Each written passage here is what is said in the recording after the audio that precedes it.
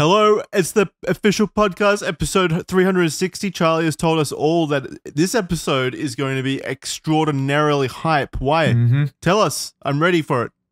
Well, do I have news for you? Will Smith just spoke up about his wife, and you'll never guess what he said. It was all my fault, I apologize. Yeah, it's going to be something super pathetic, right? He said, it's all good. He said, yes, I'm happy, it's unconditional love, and that's all there is to it. So, that's my update. Here's a controversial opinion. I think she's probably the most evil human being alive.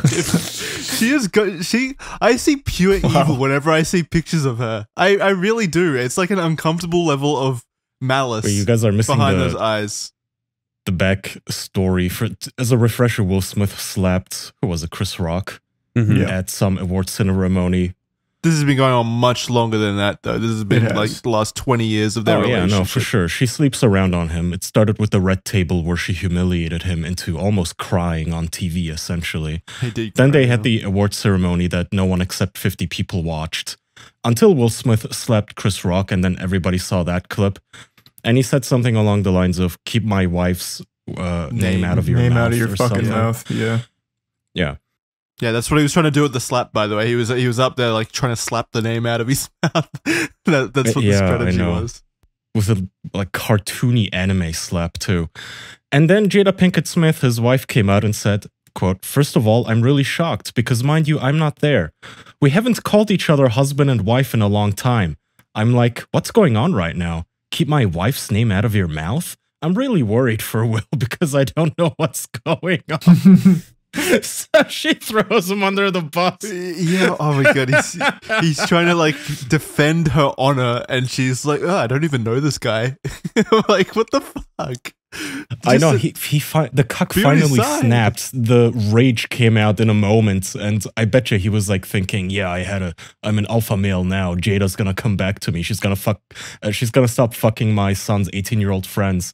But no, Jada just came out and said, "We're not married anymore." It's not like it. It's not what it looks like. I don't know this guy.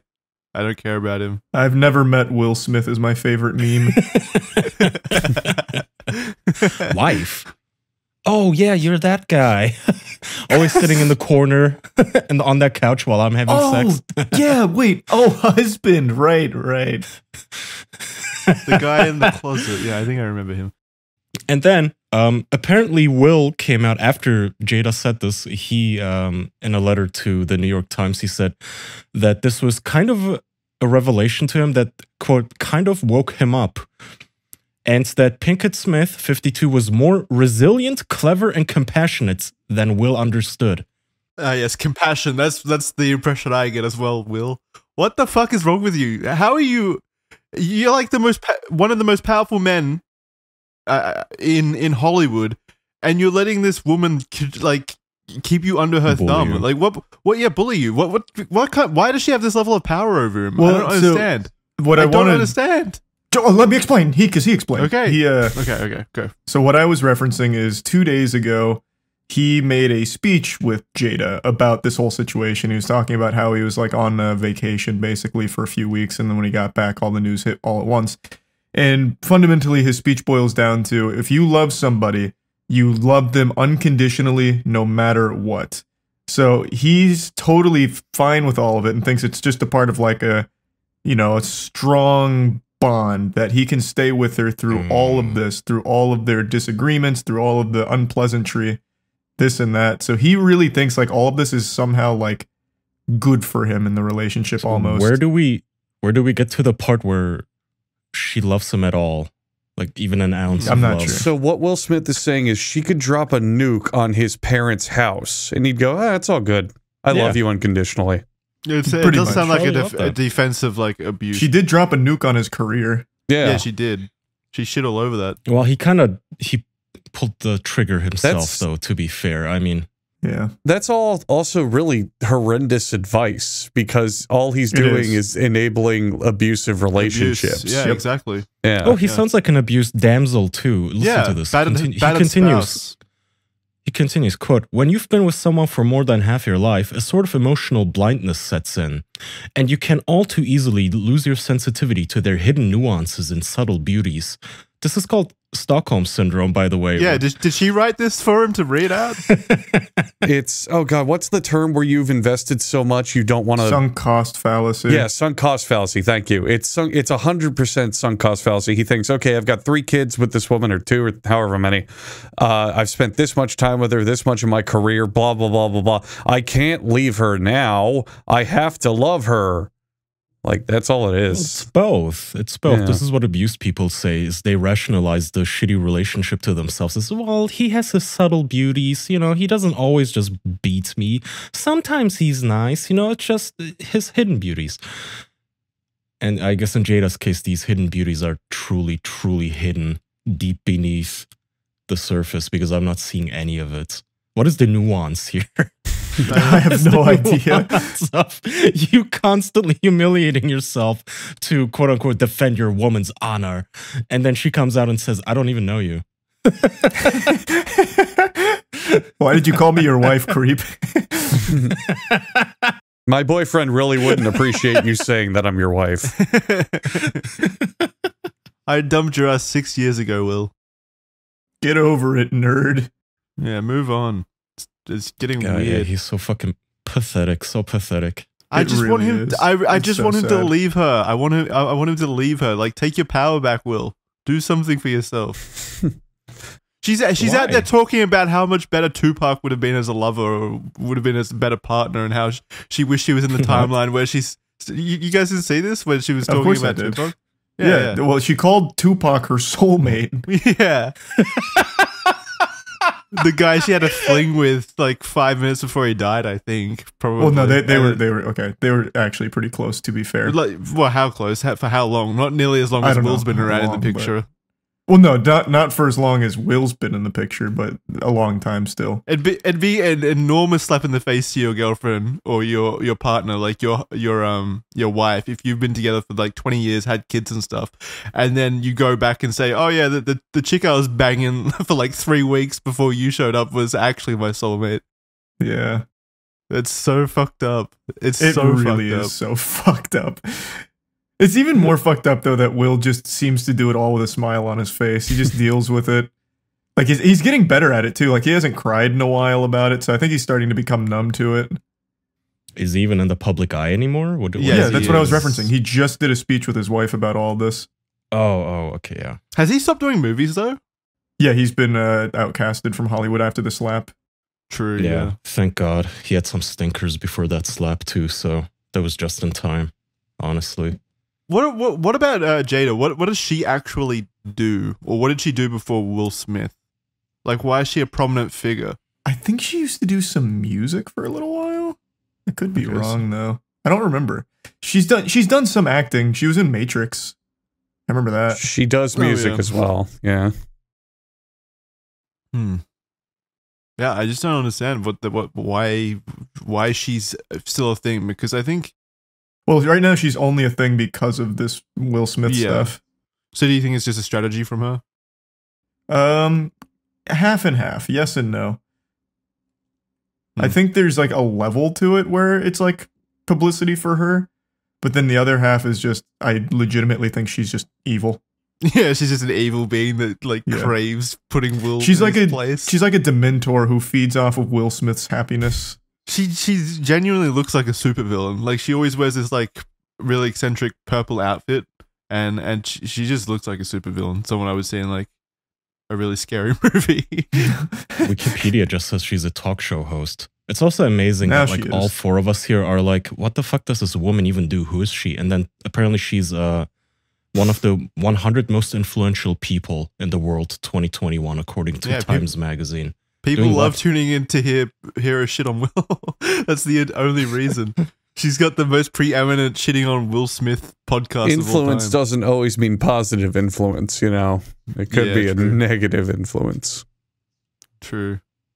In fact, I would argue that like 90% of influencers have a negative impact on the people they're influencing. This is wild. Oh well, yeah. So don't be a bitch like Will. What a downfall. What a sad legacy to leave behind.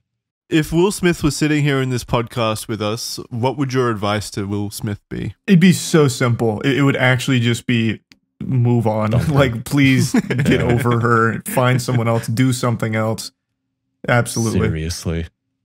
It's like really simple. Did you guys see the news that he could have got with Margot Robbie? Yeah, well, there's still rumors that he did get with Margot Robbie, but I don't know if I believe those. He seems way too much like Dedicated. attached at the hip to his wife. Yeah. And I think he's too late now. I think Margot Robbie's she's got a husband or something now, so he missed his shot with that, but there'll be someone else, Will. That's my advice. You can only go up, really, from here. This is your rock bottom, I'm afraid. But it'll get better. This is such a hilarious contrast. Like, usually when you hear about this kind of relationship, you know, a guy stuck in an unhappy marriage, he gets trampled on, he's just a pussy-whipped sad sack. It's like, it's not the world-famous Hollywood megastar multimillionaire who has ripped options. man that millions of other women are vying for. And somehow this woman just buck broke this man into complete subservience and slavery. Yeah. Amazing, like emotional slavery. Just, you're my bitch. She really is a Dementor. Every time I see a picture of him smiling, I can really see the pain behind the eyes and stuff. He looks like he's really forcing the smile. Oh yeah, no. There's just he looks like that Warjack meme where he has the happy mask, but behind it is just tears, right? Yeah. Even if he was happy smiling, I bet you would hear the Jaws team as like Jada approaches him to suck the soul out. And like make him wilt. Maybe that's how she stays young. Who knows? Yes. Yeah. She probably does like steal his blood in the middle of the night. Hooks him up to one of those Like a blood boy machines. Yeah. He always wakes up in the morning with like 2 bite marks on his neck. Jada, I love you. He'd probably just give her his blood if she asked. He probably does actively. Yeah. Yeah. He would kill himself for her. Clearly. And she would again say, like, she wouldn't even speak at his funeral, I bet. Yeah, no. She'd be hosting a fucking talk show while the funeral's going on, trying to divert attention away from it. Processing My Husband's Suicide, a 5-part book series. What do you mean, husband? Processing my former entanglement's suicide. Yeah. Yeah, she spends the entire episode talking about how they didn't actually like know each other, not actually in a marriage or anything, as we would understand it. Who do you guys think is the most pathetic individual in Hollywood? James Corden. I mean, that's super easy. He made that way too simple. James Corden doesn't do shit though. He's like, he owns his fucking. I think you need to be like Will. You need to like be able to like, I don't know, bury it somehow. But James Corden, I feel, is too confident to be pathetic. I just disagree. What's your criteria though? Because you have like washed up celebrities, drug addicted celebrities. Yeah. I think those count. I think those definitely count, and you can make a good argument for some of those definitely being pathetic, like clinging on to whatever they have left, trying to make something work even though their time is up. I would think that's pathetic. Who was that guy that was like on the ground in his kitchen eating burgers, completely fucked up on drugs? Yeah, David Hasselhoff. That was me after drinking in Pittsburgh, by the way. I had a bowl of mac and cheese on a hotel fucking floor, just eating it, desperately trying to come to life. I thought you said you didn't have a hangover or something. It was fucking awful. No, David Hasselhoff was blasted for that video. That was ages ago. Yeah, it was, but I think that was like one of his lowest points, or so, the lowest point of any Hollywood celebrity, I guess. Didn't his daughter film it too, as a wake-up call? I believe she's talking to him in the video, yeah. Yeah. And then she released it to the public. Why do all these Hollywood families hate each other? That one I can like kind of understand. If he's not getting any better, you're desperate to try anything. So you'd try shaming him in public into getting better, I guess. Yeah, I think that was her excuse at the time. Not excuse, but reasoning was, I am so desperate that all I can do now is film him, humiliate him, and then show him, like, this is what you look like when you do this shit. and I come home and you're on the fucking floor. Don't they say like shame is not a useful tool when fighting addiction though? Because you spiral. Bullshit. Yeah, they also hand out needles and say, "Go ahead, champ." I don't listen to those people. Those people are fucking retarded. I don't think they're the same people. They are. Okay, we go to the I bottom don't know. of that. Asking for the like most pathetic person in Hollywood, that's so hard. Yeah, I know. It is. For me, it was easy. I still think James Corden. He just makes bad shit. That's not pathetic. Yeah, but like this shit is so bad that it makes him pathetic. And he is an absolute plague to everything he touches. He's got the cheese touch. Andrew, you got anyone? I'm really struggling. I only have meta answers. Like, the most pathetic person in Hollywood is a background extra who thinks that that one move has made their entire career and they're going to be a huge star.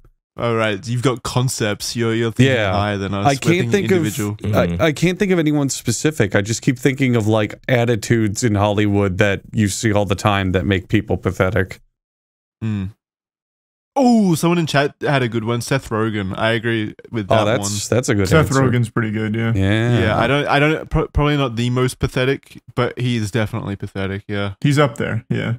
Mm-hmm. Yeah, his opinions are dog shit. All right, you guys got anything else? What else has been happening? Well, hang on. Not about Will Smith. Instead of talking about the most pathetic person in Hollywood, can we talk about the most useful VPN on the internet? Oh, 100% we can. You're pathetic if you don't use it. Exactly. Thank you. That is exactly where I was going with that. Because where I'm going with ExpressVPN is any country I feel like. Because the internet has decided, it's just decided that people don't want to watch things, I guess, thanks to licensing and copyrights and all of this incredibly convoluted and stupid procedures that haven't been updated in God knows how many years. You are paying for a subscription service that does not give you even a fraction of what it has to offer. If you sign up for, let's say, Netflix or Hulu or YouTube Premium or any of those services, there's a good chance that there's going to be content on there that is going to be blocked in your region. And you're going to say, well, I pay for the service, and that should mean that I pay for the content they own. Nope. Well, just because of one piece of the chain failing, you do not get to watch whatever show you have in mind. But you can circumvent this really dumb, outdated law by using ExpressVPN to change your location. If you want far more Korean dramas, set your location to South Korea. If you want to maybe check out some soap operas or telenovelas, I bet a country in South America is going to get a lot of access to those compared to North America. If you want to, I think a big one was check out Lord of the Rings, that's available in Australia. You can jump around and see what they've got. You like anime? I'll bet you Japan maybe has a few extra series that you're not going to get on American Netflix. Play with it. Experiment a bit. But while you're doing that, also keep in mind that ExpressVPN will be ridiculously fast. There will be no buffer or lag, and you can stream in HD with no problem whatsoever. Works on your phone, works on your console, works on your smart TV, works on your anything, and also secures your internet browsing data at the same time. If you want to get access to hundreds of new shows, you can use the link right now, expressvpn.com/official. It will get you extra 3 months of ExpressVPN for free. That's expressvpn.com/official, expressvpn.com/official to learn more and get an extra 3 months for free. So let's imagine that you've picked out your show. You've signed up for ExpressVPN. You're sitting on the couch and you say, yes, this show is the one I'm going to watch. Well, what's going to happen? What always happens when you finally pick out a show that you need to watch? You're going to say, wait a minute, hang on. I got a boner. There doesn't seem to be a dildo inside of me right now. This is a huge problem. I've made a huge mistake. I forgot to also go to adamandeve.com. Charlie, would you care to tell us what adamandeve.com is? It's a one-stop shop for every sex toy you could ever dream of. literally ever dream of, pretty much. So don't be watching your shows without one. Correct. I don't know why we don't do everything without one. Like, why, if the business environment, if the working environment in the office is all adults, all consenting adults, why don't we just, like, you know how in the break room you could have a granola bar, free coffee, throw some dildos in there, make people feel nice, get those reports done with a smile on your face. You must be working at Activision. I guess. Oh boy, that's your dream job. Yeah. Just don't put your breast milk in the fridge. But get yourself milked, wink, using Adam and Eve, or get anything really. They have any conceivable feel-good object on the entire planet. And if you use code DEFENSE, very specific with Adam and Eve, they have their own little code, you will get 50% off of any item. Holy shit. With free shipping in the US and Canada, with some exclusions that will apply.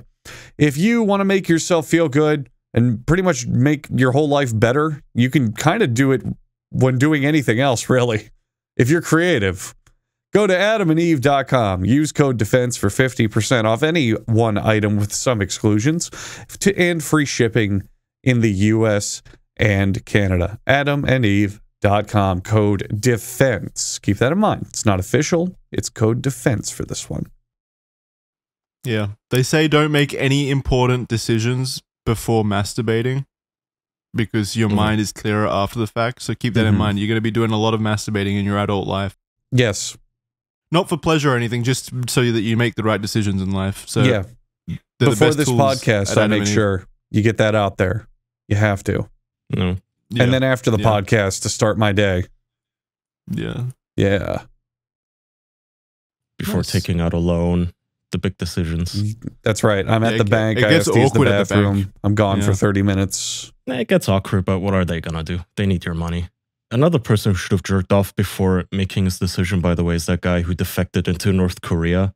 Have you guys heard about this follow-up?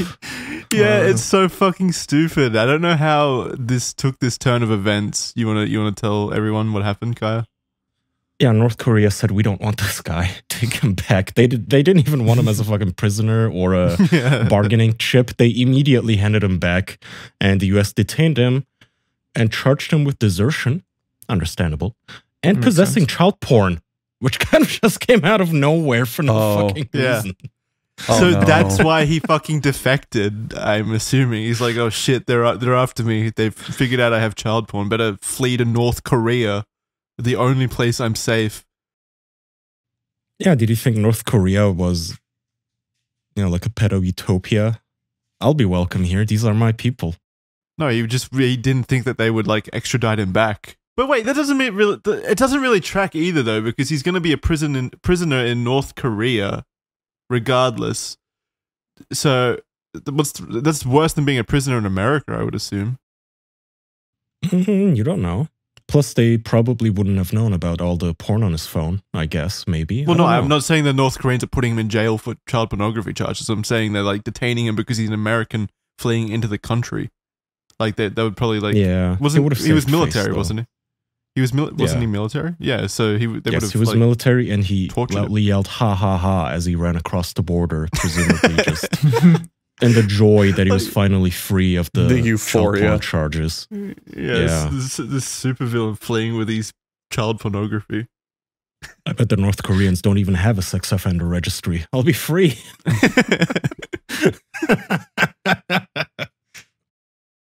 You know what the North Koreans do have, though, that I found funny this week is they apparently have a very lucrative IT sector now.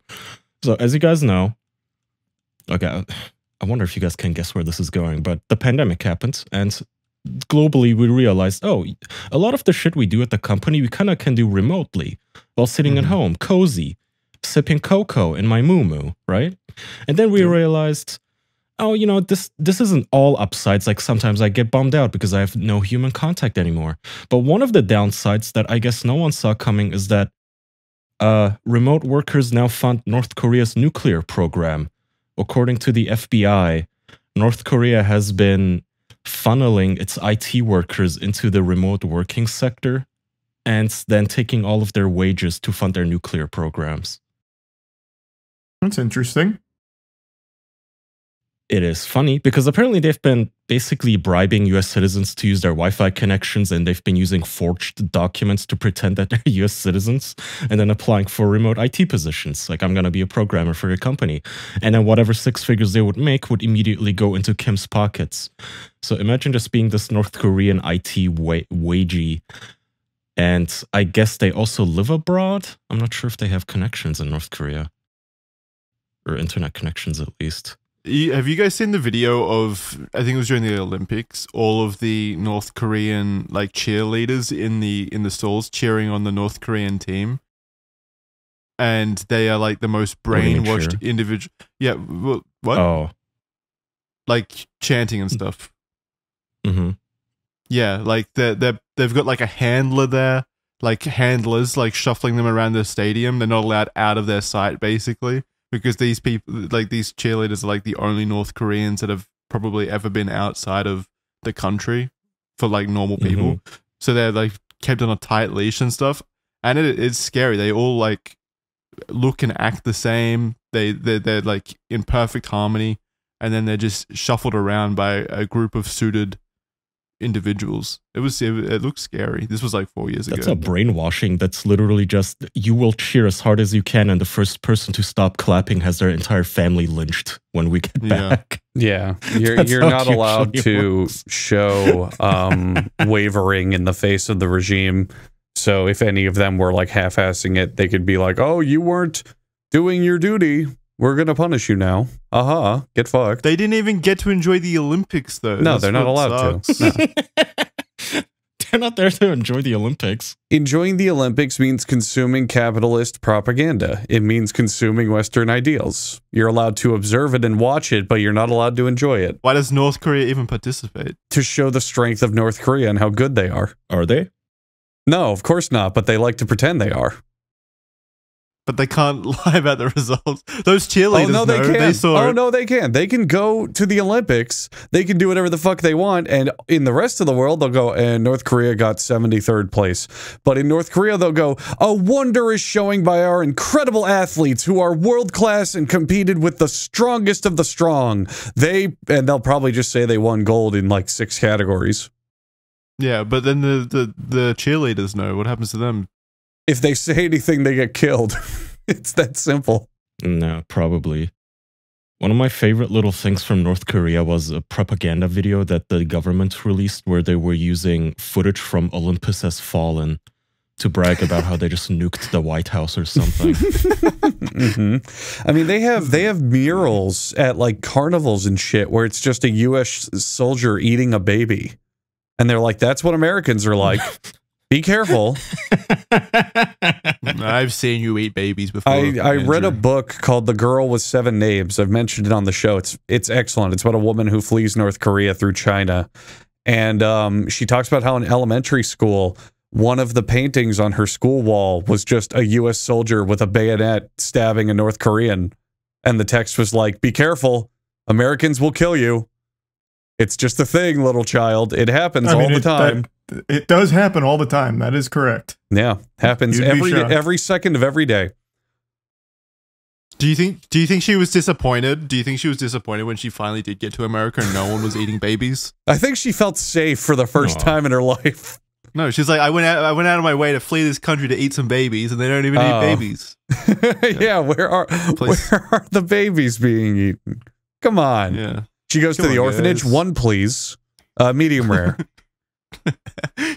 She sits down at a table with the little apron on and puts it on.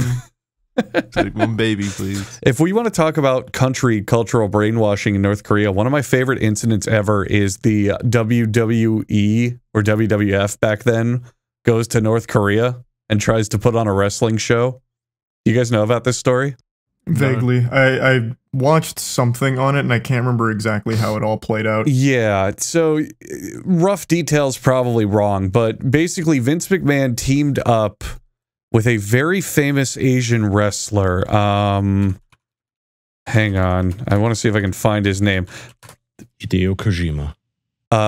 Here it is. The Collision in Korea. Okay, so the event was called the Collision in Korea. And it happened in 1995, and it was with Oh God, it's a really famous guy in Asia, and he's Antonio Inoki.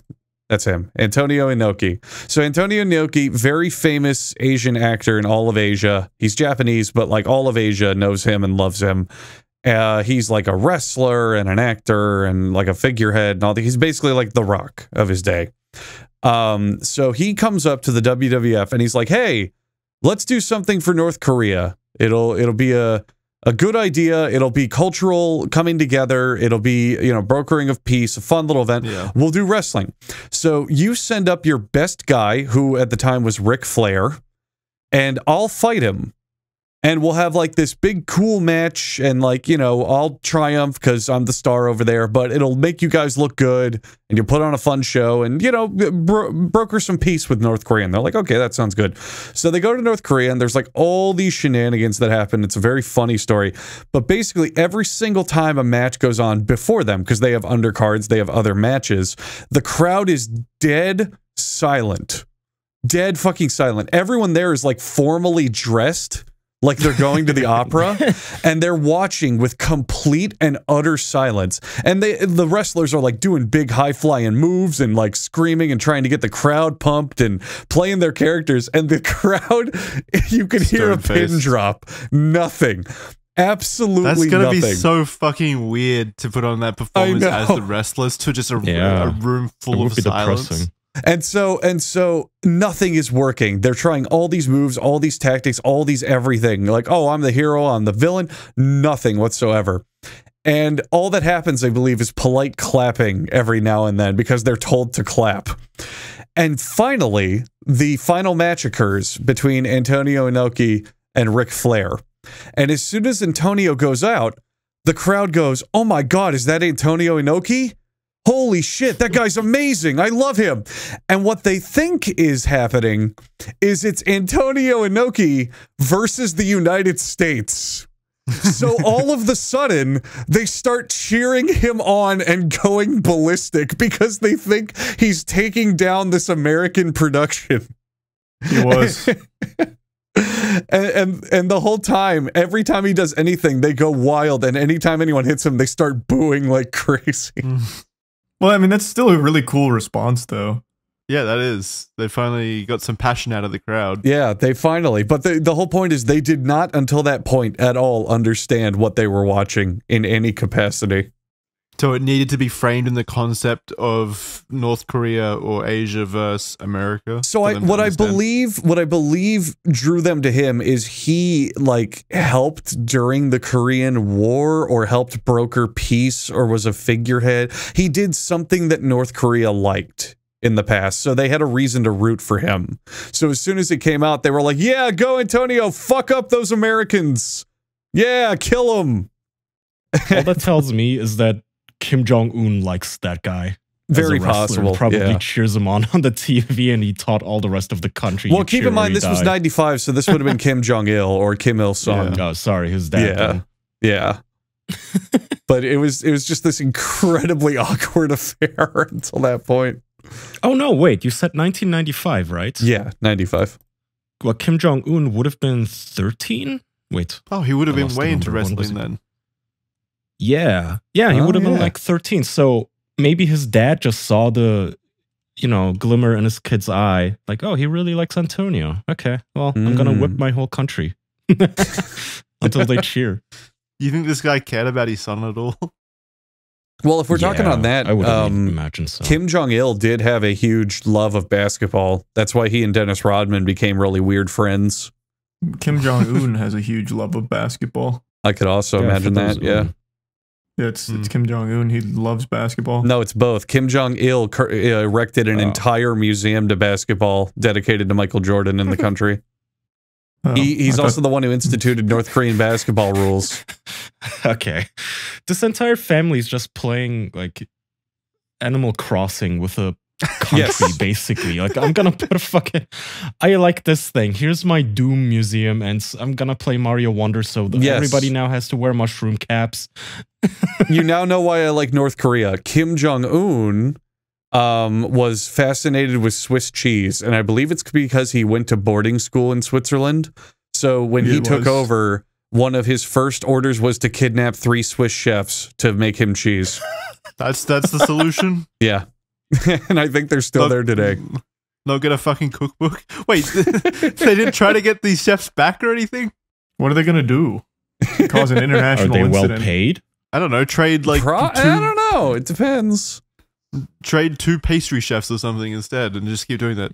I do know that one person who's well paid in North Korea is the owner of the only pizza shop in all of North Korea. They have one, and he owns it and knows how to make pizza. And he apparently was a chef, and Kim Jong-un or one of them said, go learn how to make pizza. I want pizza. So he went overseas, learned how to make pizza, and then came back and owns the only pizza restaurant in North Korea. And that's why he's paid so well, because he's like the only guy in the country who can do it authentically. Was it Papa John? It's just Papa John. He fled. He said too many bad words and went to North Korea. He was a North Korean plant. So is North Korea just a country of criminals then? They all do something bad in their home country and go, well, North Korea will accept me. It's fine. They probably will. So just kidnap Gordon Ramsay then. At that point, right? Just get the master of it all. Yeah, that'd be actually awesome. If Gordon Ramsay had to make all of Kitchen Nightmares and shit from North Korea, the things he'd talk about. Oh my god, the losers just get shot. Real high stakes this time. I want to see an episode of Cake Boss where instead of destroying the cake, they shoot you. Yeah, cooking needs some stakes. Oh, I love that. Yeah. What a goofy ass country. Like how? What's the most prominent person North Korea has ever kidnapped, and did it spark a diplomatic? The South Korean Godzilla movie directors. I was just about to say that, Yeah. actually.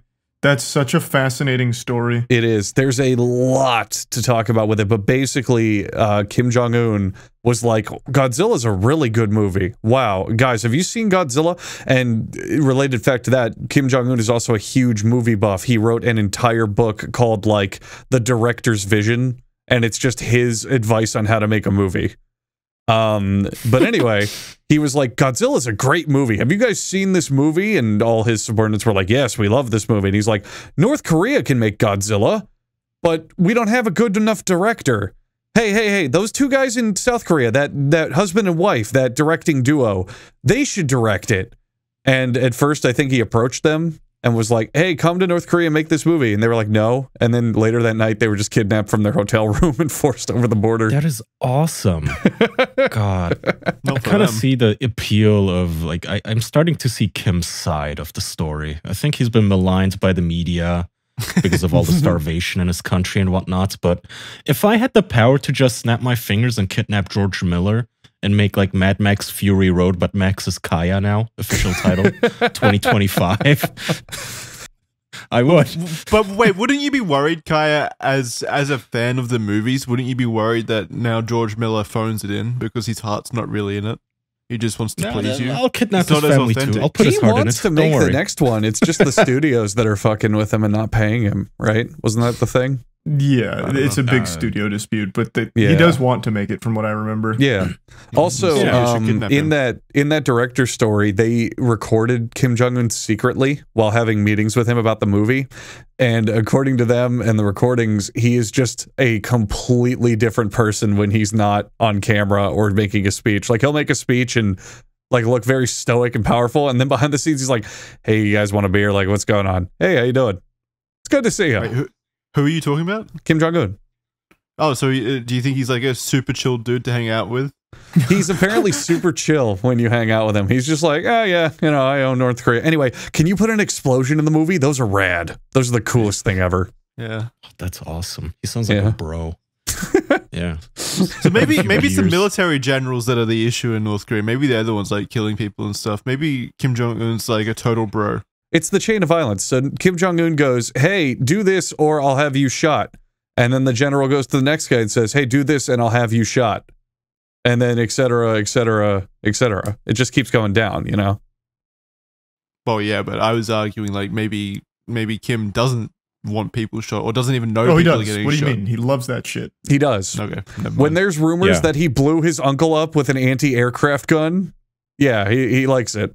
He had his brother assassinated using 2 girls who thought they were on a reality TV show doing a prank to him. Was that the one in the airport with the poison? Yeah. Yeah.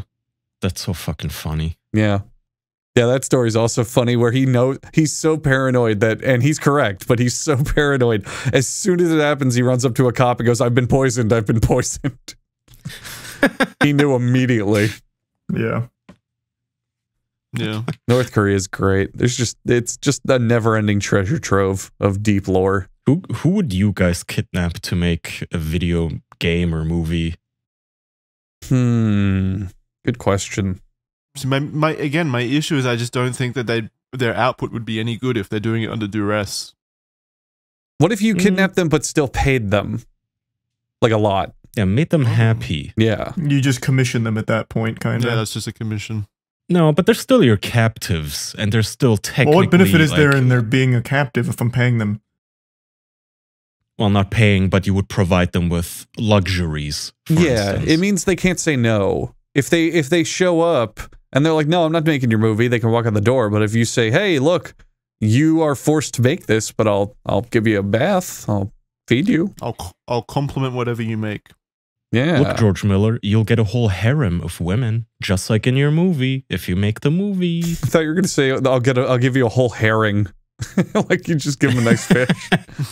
Whatever my North Korean country can provide. So, a toothbrush. Ooh, I would kidnap Yandere Dev. That would be fucking funny. Watch him work and force him duress. to stop. I don't know if he can stop. Yeah, really. Has there been any updates with Yandere Dev? No, not that Nothing I've seen. I haven't kept up. I feel like it would have been news if he did something. Mm-hmm. Yeah. I'm looking forward to his next video. I hope he addresses it. There was an update with the Sniperwolf situation in case anyone cared about that. She made an apology from what I saw. I didn't read it though. And YouTube also demonetized her, I think, as punishment. Do we know how temporarily? No.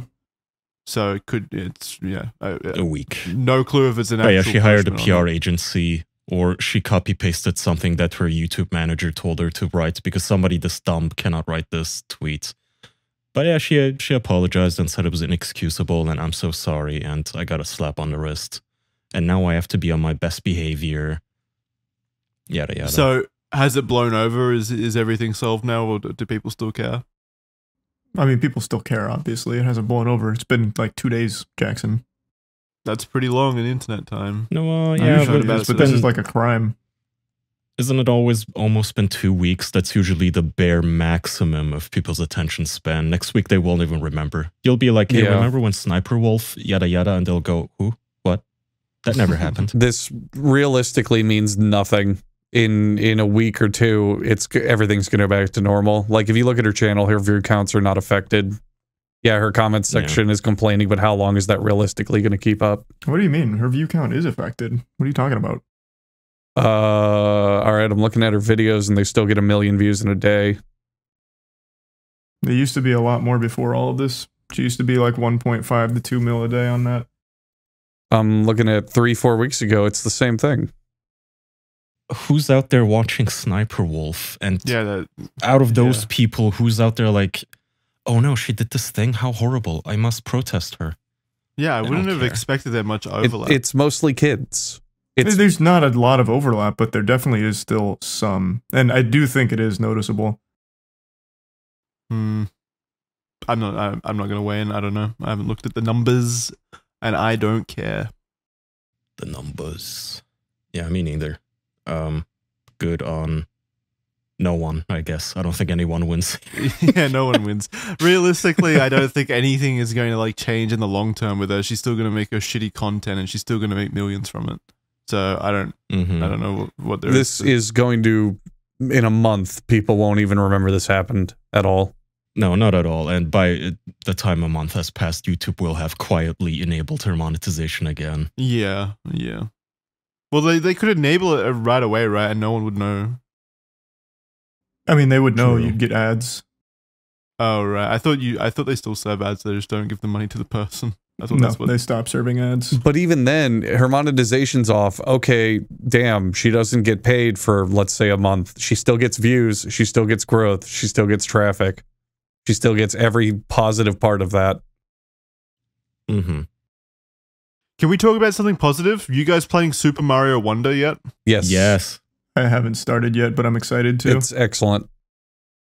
Nintendo So just does good. not miss.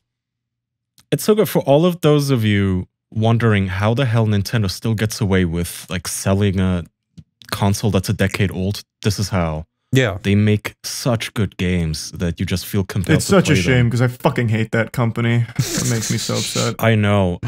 It's not the company. We were trying to be positive, goddammit. Sorry, yeah.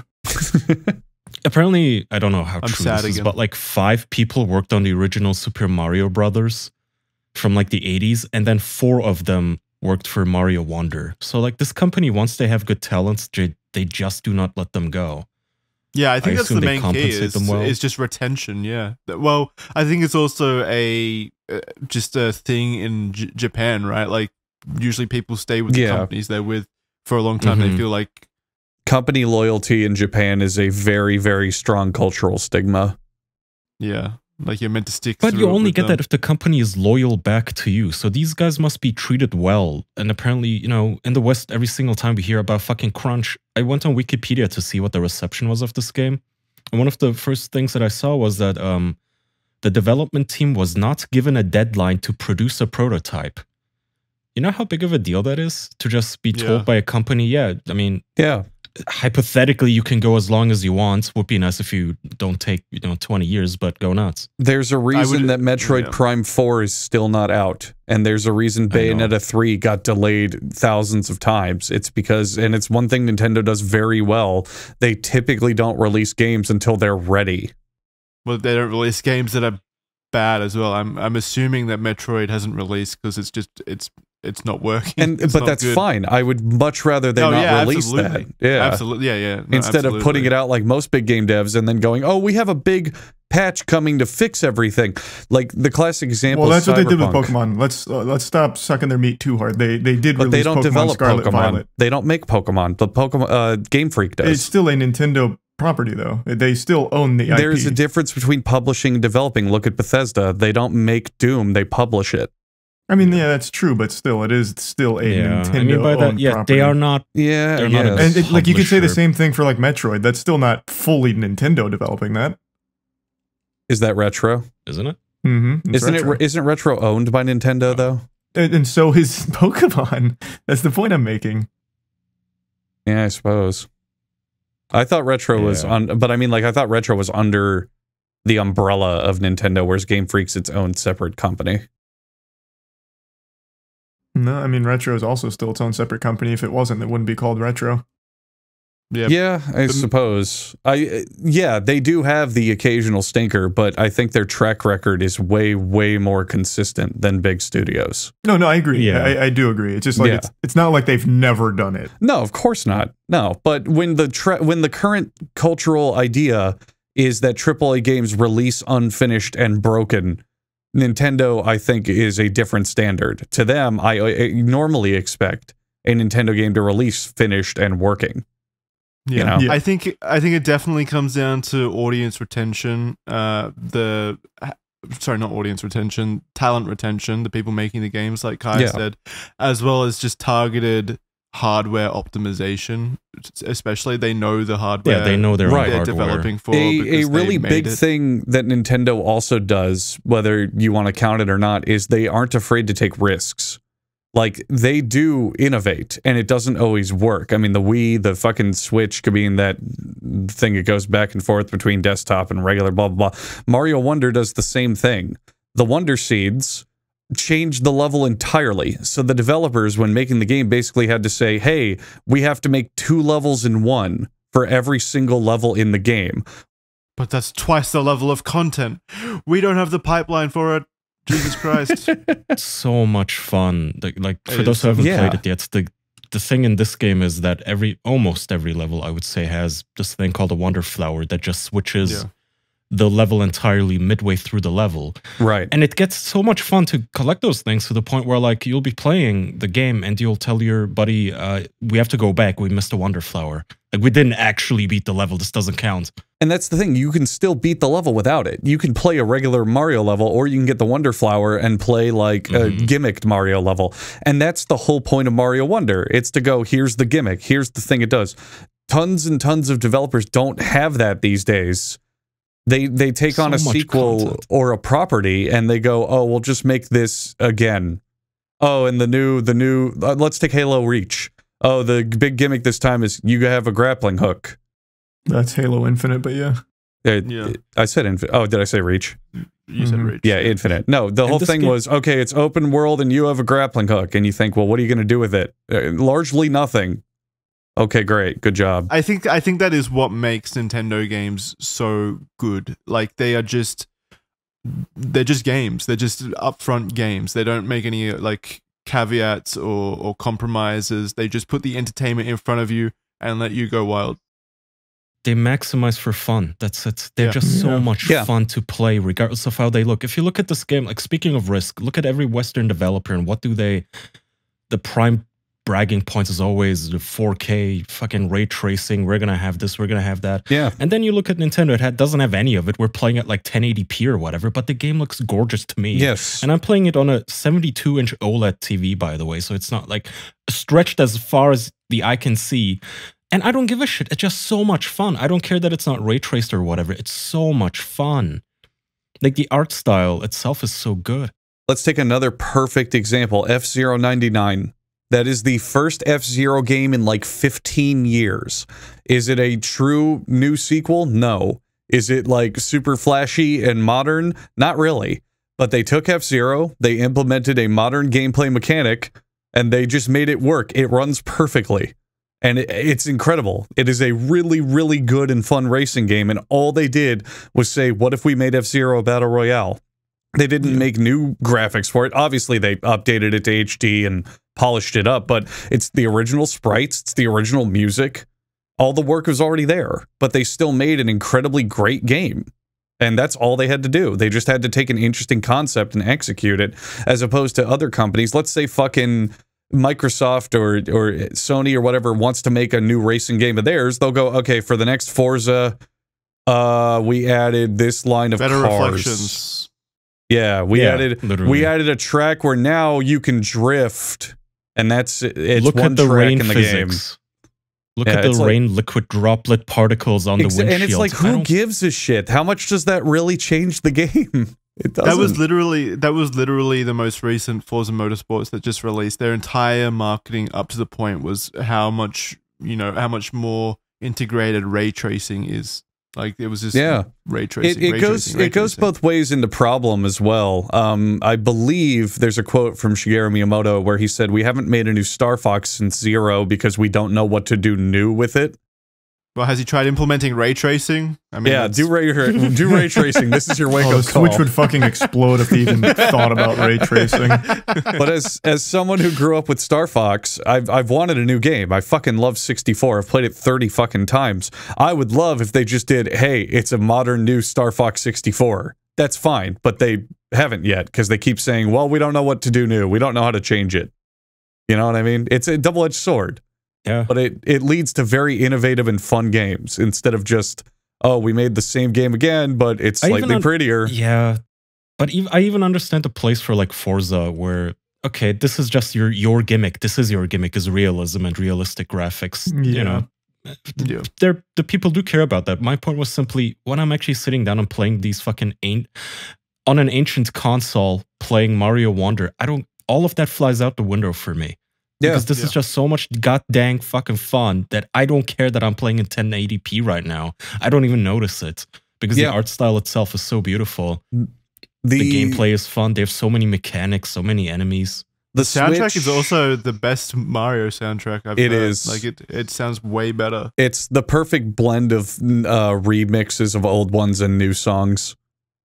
And again, they integrate even that where I don't know if you guys have that perk or badge unlocked yet where if you jump in rhythm with the music you get extra coins and this works in every level. That sounds amazing. So cool. Holy shit.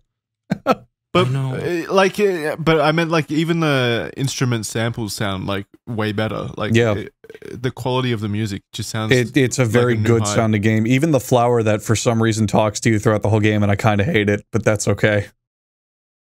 I hated it too, but it kind of grew on me. Yeah, I now touch every flower in every level just to hear what the fuck that. Well, it's like, just oh, weird what to do be you have playing to say? Mario. God, that's cute. Everyone in Mario speaks in text and vocal sounds, fucking sounds, and then all of a sudden this guy comes up and goes, "Wow, what a great adventure!" It's like, oh god, don't come near so me. Jarring. Like wait, dialogue in a Mario game? Why just the flower? I know, Andrew. It kind of sounded like what are the presentations called? The directs. Nintendo Directs.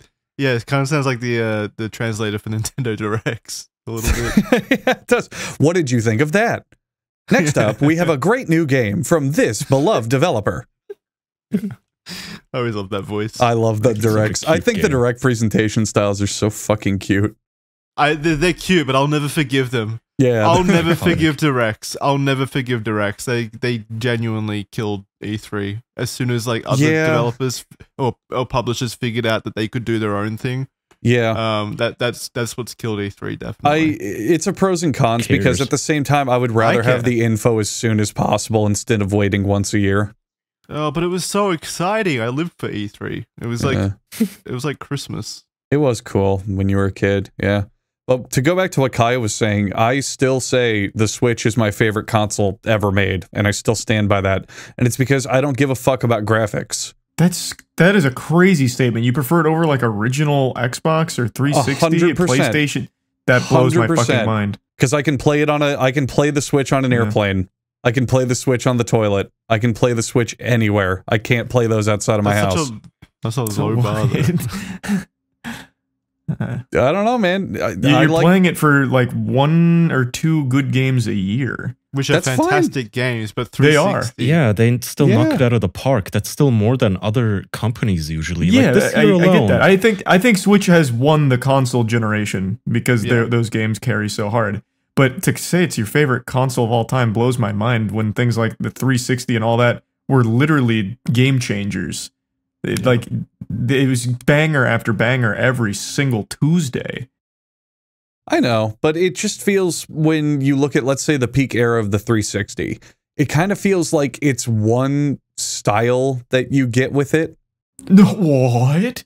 Yeah, it's kind of that mature leaning kind of, I don't know how to describe it, but okay, so Halo and Call of Duty feel similar, and then it kind of blends into Assassin's Creed and Dead Rising, like just this kind of third character action violence game. My very first game that I loved on Xbox 360, it was the first game I got with it, was Viva Pinata. I was just about to say, like, some of the most popular games were not what you're describing at all. I feel like those are the ones that people remember, though, and talk about for peak 360. I don't know where you're getting that from. Like, when people say, what's the best 360 games ever, I don't think many people say Viva Pinata compared to Halo 3 or... Yeah. Well, that maybe not. I mean, Viva Pinata would be on that list. But that just goes to show you how big and monumental those games were, though. Right. I don't know. I just get more out of Nintendo games, I guess. I get more dopamine. If it's... Yeah, it's subjective. If that's again, I totally understand the Nintendo games, but to say that the whole console is your favorite blows my mind. I don't know, man. Have you played Mario Odyssey? It's pretty good. It's good. I love Mario Odyssey. It's pretty good. Yeah. And so is Wonder. They hit it out of Wonder's the fucking great park too. with this one. How far are you guys into it, by the way? How many worlds? Just beat the Snow Palace. It's at level 2, I think. Jackson? World 2. Yeah. I've just started Snow Palace. Okay. You guys aren't far. It's not so far good. at all. Are you playing it on your own? No, I'm playing with my wife on couch co-op, and that is my only complaint, is that the camera system isn't. It kind of gets in the way and is annoying a lot of the time. Yeah. Do you guys play on your own? Have you seen that they basically added Dark Souls ghosts to the game? Dark Souls ghosts? If you... so we didn't get to try it because I was playing with 4 people. Oh. But if you have 1 or 2, you can hop online and watch other people's ghosts play Mario. Oh, that's cute. Yeah. I think it's a fun idea. It's a fun way to discover secrets organically because you watch them do it and then follow them like you do in Dark Don't Souls. they kind of do that in Mario Maker? You can see where people died in Mario Maker. Yeah, it pops up like with an X or something. Yeah. Well, the only issue with the camera system in this one is that depending on how many players you have, you can play up to 4 player and, 1, 2, 3, 4 player. And it doesn't lock you into like the save games. You can just immediately at the beginning when launching the game, just pick how many people you're with at any given time. The issue is that the camera only follows one of you at any given time, the lead player. And that's usually denoted with you have a crown over your head. And the problem is all the other players are just fucked. If they can't keep up or if you want to go left and they want to go right, it doesn't matter. The camera just follows the main person. And the issue is that it doesn't just like put the other players off screen. It kills them immediately. Like if the bottom of your feet touch the bottom of the screen as the main player is jumping up, you just die. And it's also inconsistent because sometimes you don't die, sometimes you only die if you're too far away. But in any case, the other players just don't get to explore anything. They always have to stay close to the main player, which becomes really, really difficult sometimes in like faster levels. Because you just cannot be in sync perfectly with another person. And you're right. And it is frustrating. And there have been many, many times I've been killed, both intentionally and unintentionally by that. But it's still fun. I've never gotten actually frustrated playing that game. I always consider that part of the chaotic fun. Like I'm playing it with frustrating. It just you can't help but think, why didn't you just like split screen it, right? When it's 2 players, just split the screen in half and let the other person. Because again, it's just, maybe they're not as good at US platforming. Maybe they just want to go down a different branch in the level. But you're not allowed. It's just whatever the main player is doing. And it also switches to who the main player is. If you are the lead player, you have the crown, and you die, then the other person becomes the lead. And now that fucking switches things up. Now you're confused all over again. And I like that, though. This is a Nintendoism. This is literally an issue that existed back in the early 2000s for the Lego games until they discovered split screen capabilities. And so Nintendo's just behind the game on that factor again.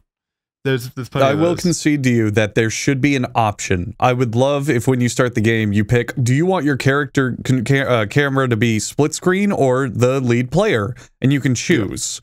I think that would be the best option. And you do get frustrating deaths and you do get bullshit because of the crown.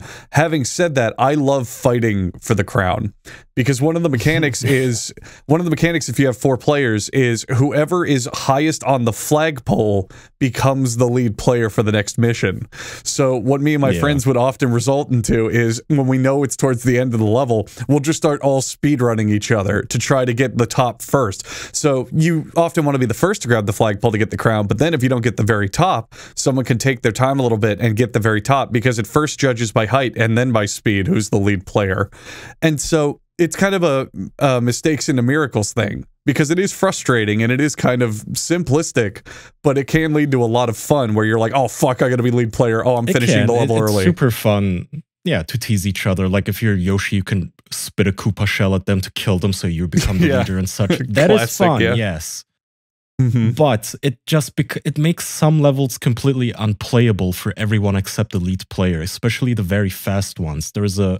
I don't want to spoil too much, but there's a perk where you run super fast and you are allowed to jump in the air even after you've run off a platform. Oh my god, and the level goes so fast that you're just screwed. You either are in perfect sync, which is near impossible, or the lead player is the only one on that level that gets to play, basically, and everybody else just dies off camera as you shoot off. So that's sort of annoying. Should have just split screened it, zoomed out, or even like I would have settled for a picture-in-picture of the person who's off screen, like anything, instead of just killing them. You can also do some pretty strong trolling in that game, pretty good. Like crushing people with the pillars is always a classic. Throwing shells at them is a classic. The one that I do, it's a new meta that I don't know if a lot of people think about. You have a pool of shared items. So if you collect extra items, they go into this little stockpile, and any player at any time can summon them. So you can trade power-ups, or if you're hurt, you can get a mushroom. So what I'll do is I'll find an enemy, and if they're busy like getting coins or fucking around, I'll just get intentionally hit and then use all our items without saying anything. So then they have nothing, and I'm fully powered up. It's a great game. It's a very good game. You're a selfish lover. Yes. But it means I come out on top. So I'm fine with that. Also, I have to praise the enemy variety. I played this game for, I don't know how much. It's probably like 5 hours now. And we just finished the last world, which is the magma world, or it was for us. I don't know if you have to go in order. Wait, only 5 hours long? The game is only 5 hours long? Honestly, I don't know how long it's been, but it might be more. But yeah, if you're just binging it, I don't know. We just unlocked Bowser's Castle thing. We haven't been in it yet, so I don't know how long the game is. I'm just saying I unlocked the last area at the beginning, I guess, which is the magma area, and we did all of those. But yeah, enemy variety. Because I found myself more than once throughout the game thinking, oh shit, there's the Koopas. And I didn't even realize that I hadn't seen them until 3 hours into the game, because there's so many new enemies that you don't even remember all the classics at some points. Like, oh, there's the fucking little lava ball that jumps out of the lava. Oh, there's the lava pillars, the fire pillars that you usually see in the Bowser levels. Because there's so much content, so many enemies. It's just a super charming game. You can also be an elephant, and that's cool. You can be an elephant, yes. Yeah. You can be an elephant, and they have a new bubble fire. Bubble people, flower. yeah. The bubble, yeah. The only thing I don't like so far, truly the only thing, is that you can only play Yoshi on easy mode. And that just upsets me. Yeah. On one hand, I've been playing Yoshi as my Mario main since I was 5. On the other hand, I'm too much of a man to play easy mode. So it's like, what do I do? What do I do? Yeah, I think they just put those in for if you want to play with like Nabber, whatever his name as is, well, that little purple thing. He's like apparently the super easy. You're basically not even participating because he can just run through enemies and he's immortal. That's the little brother character. Yeah. Yeah, you can. So he can just feel like he's participating, which is cute. It's cute. Yoshi is kind of a easy mode. Because he gets a little float skill, which is super fucking cute. Because he makes like a little struggling sound as he's like giving his little best to keep afloat, and he gets red in the fucking face. It's just such a charming game. But I still like Yoshi because even though he doesn't get the power ups, he gets to swallow stuff, which I just enjoy. And he looks like a douche. And people get annoyed at me when I play Yoshi because he looks like such a smug piece of shit in Mario Party. So, I'm Team Yoshi. Yoshi supremacy. I've always been Monty Mole, but I doubt he's in the game. Yeah, you might be surprised to find out he's not in the game. What, they're doing Monty Mole dirty, I swear to God. Who's Monty Mole? I actually don't remember him. Look, he's just a mole. I don't know what he is in like the lore of Mario, but he's in he's Mario a mole. Party. Yeah, would have been better than fucking Toad. They have 3 Toads. They have Toad, Yellow, Toad Blue, and Toadette. Fuck yeah! Completely unnecessary. Everyone loves Yellow Toad. That's everyone's favorite character. God, I know the mustard Toad. Great. I'm sitting there going, dumb pieces of shit. That was definitely more of a Marge Simpson than a Toad. Yeah, that was Marge. Yeah. No, it isn't. That's Toad. You guys have not listened to Toad. That is the exact sound he makes, and it's insufferable. I hate that thing. I wish I could punt it. And Merge. New game is that it takes place in an entirely new kingdom, not the Mushroom Kingdom. So now you have, what are they called? Poplets? I don't remember. I gotta be honest, I've experienced zero story. I just ran through the game. No, they're the things that like, they have flower heads instead of mushroom heads now. Oh, the guys who bloom when you get an item? Yeah. Yeah, it's kind of sexual, weirdly sexual. Yeah. What? So you show up and the first guy you're with is like, there's like a worm in Mario's head, right? Like a parasitic worm. Isn't there a parasitic worm in the beginning and he lands in Mario's head? Right? I'm not making this up, right? You're playing a different game. No, there's a worm that lives in Mario's head and he shows up and he's like, oh, look at that flower. It's going to fucking bloom. And then it blooms everywhere. And it's like, oh, that feels so much better. Thank you, Mario. And it happens every time you go to the item house. I'm not crazy. Because they're happy. I don't know why that's sexual. Andrew can't see Mario games without sexualizing them. Yeah. Well, also, I just don't know how a worm being in someone's head is even sexual. Now I'm laughing because I'm fucking sure there's a worm in the beginning that lives in Mario's head in the beginning of the game, and you guys are making me sound like that doesn't happen. I don't think I'm gonna look up don't the intro remember and the find out his name. His name? Oh, you're talking. Yeah, the prince. That's not a worm. The caterpillar. He doesn't live in his brain like a brain Yeah, worm. thank you. The caterpillar. He sits on his shoulder like a parrot. Yeah, but when he does the animation where he goes away, it looks like he's burrowing into Mario's brain and hiding Hey, there. Jesus. I haven't played the game, but what you're saying sounds insane. Yeah, I'm watching the cutscene now. He's the prince of the region, and he's like, look at my cool wonder flowers. And Bowser shows up, and he's like, I'm gonna take the wonder flowers. Who could see this coming? And the prince goes, we have to go get the wonder flowers and stop Bowser. I'll go with you. And he like hides in Mario's skull for safekeeping. Mario becomes a drooling fucking hat. zombie. I know, he's but in his brain. I think he burrows into the lead player, and not everyone wears hats. Like, Peach doesn't wear a hat, so he's just buried in there. She has hair. Let me live with my lore, damn it. Yeah, don't take that away from I'm him. Don't take role-playing. the wonder away from Andrew. It's the magic of Nintendo. Come on, man. brain I'm parasite. also looking at the intro right now. The story also is that Bowser comes in and merges himself with the castle. Yeah, which and is he becomes so a stupid. living castle, which is He becomes so a fucking dumb and He becomes cool. a Gurren Lagann because he has two heads and faces on top of each other. It's awesome. And he has like generic metal music playing as he's like floating in the air being a castle. Yeah. What do you guys want the next Mario game to be? Because immediately off the I top want of an my head, Odyssey sequel.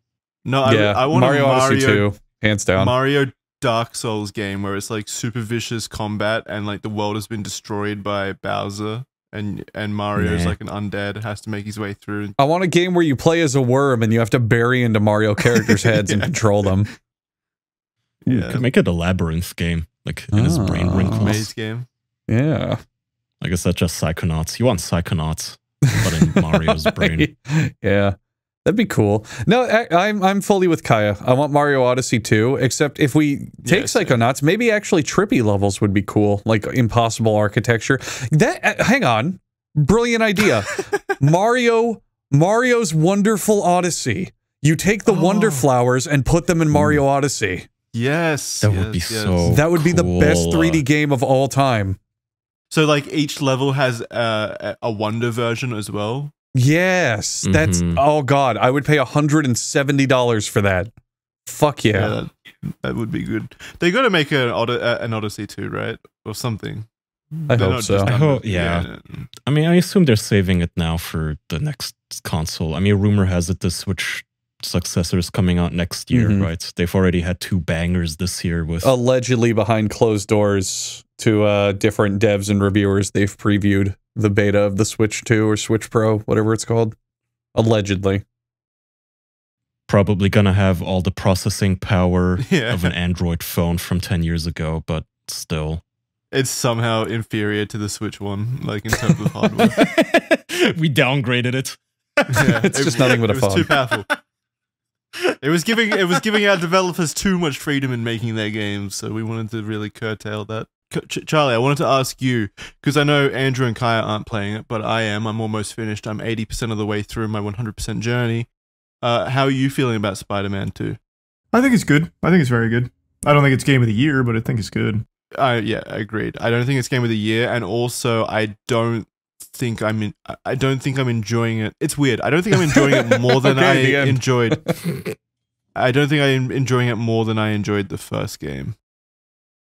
I think the I can story was understand that. more cohesive in the first game. It felt more enjoyable. From what I've been told from friends who are playing it, it's very safe. It's just It is exactly safe. what you It is expect. very, very yeah. safe. It doesn't feel like it does anything new to the Spider-Man universe or Spider-Man story, and it feels like it's just rehashing ideas.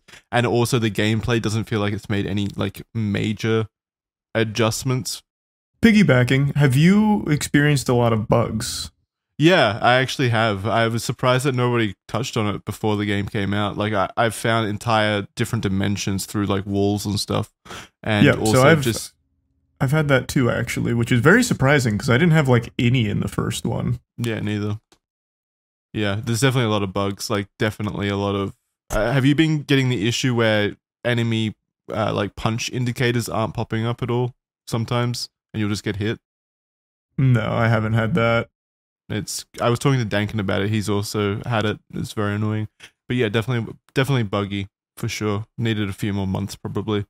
So you can still get through the game though with that. Yeah, it's not like game breaking bugs. It doesn't ruin it, but it is a little unfortunate that it is kind of buggy. Yeah. So I'd sit around like an 80 or an 8 for the game personally. I'm leaning towards like an 85 on it right now. I don't think it's like some huge improvement, but it is still a very fun game. Did you guys see the this is interesting. Did you guys see the Dunkey video on Game Reviewers again? Like his annual video game viewer video, where he was highlighting the juxtaposition between positive reviews from IGN getting like tons of comments like praising the review, and then as soon as they dip under an 8 out of 10 for the review, it is just constant hate in the fucking comments about how the reviewer didn't understand the game, how the reviewer like they needed to choose a reviewer who actually likes that genre of games and such. So it seems like 8 is the sweet point for reviews. Like if you go over that, like you'll get praise, and if you go under that, you're immediately just fucking yelled at by the crowd. Yeah. That's the split. 8 is the number if you want to play it safe. I think it's been that way for a while, though. Yeah, it's just fucking stupid. It is. So just have a new system that's unspoken. 8 is unplayable trash, 9 is mediocre, 10 is a good game that you recommend. Yeah, we're on a 3-point scale. 11 is game of the year now. Yeah. Yeah, but you have to do it like that, secretively. Like, you cannot tell them that 8 is actually the bottom. Yeah. True. Right. Yeah, I wouldn't want that secret getting out with IGN. That'd be disastrous, yeah. I've never seen an actual number put to it, but it was interesting to see where the line was drawn now. And I guess it's always been that way. All right, that's going to do it for this week's episode. Thanks, guys, for hanging out. Patreon.com/theofficialpodcast for bonus episodes. We got Criminally Stupid, stuff like that over on the new YouTube channel. If you're listening to audio, highly recommend you come check us out on the YouTube channel. Because you'll be able to see additional stuff there that you wouldn't see anywhere else. Like our faces. What's the name of the YouTube channel, Jackson? The brand new one we made just for the show. It's at the official YT channel. You're goddamn right it is. Links in the description as well. It's doing fantastic. What's our Patreon? Oh, okay. Patreon.com/theofficialpodcast. And what's my name? Okay, you're at Hugbees. It's just Hugbees, right? I meant my regular name, but that's even better. Thank you. At Andrew. And what's the square root of 9? 3. Got it. Nailed it. All right. And what's the capital of Australia? Canberra. Wait, what is it? Canberra. That's a stupid one. Yeah, that's dumb. I don't want to play this anymore. You've never heard of Canberra? No. How could you? Well, that's fucked up. I've heard of Washington D.C. You guys haven't heard of Canberra? No. Canberra's this is an actual country. It's a city-state. No, it's a city-state in the middle. Well, not middle. Middle of New South one Wales. Important thing about Canberra. It was founded after our inception, and they called it. It's in a state called the Australian Capital Territory, and it's where all the prime ministers live. Yeah, boring. I'm putting on Mario Wonder literally as you're talking. Yeah. All right. See you See guys. you all next time. Everybody.